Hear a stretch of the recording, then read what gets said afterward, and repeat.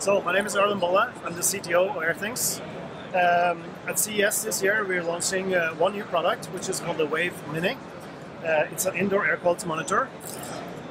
As all our products, they are battery operated, runs for 2 to 3 years on batteries. You can wave in front of it to get a visual indication, either red, green, or yellow. All the data you can synchronize to an app, so it has Bluetooth connectivity.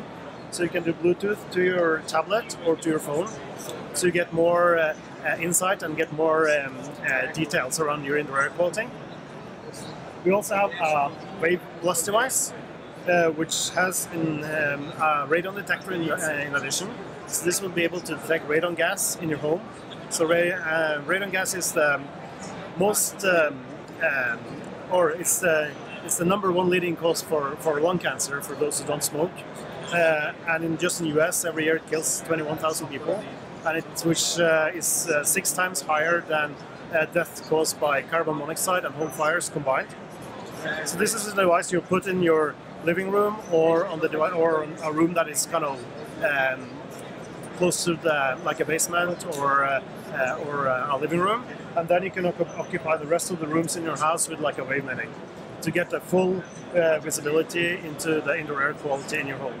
And what this will actually show you is if you should ventilate your home more, if you should bring in more fresh air, and if you potentially have a radon issue. So you can sync these devices to a tablet or to a phone, as I said, but you also have the option to connect this to AirThings Hub. So the AirThings Hub supports what we call AirThings Smart Link, where you constantly would download the data from our devices to our cloud. And then you can view them either in an app or in a web dashboard that we have.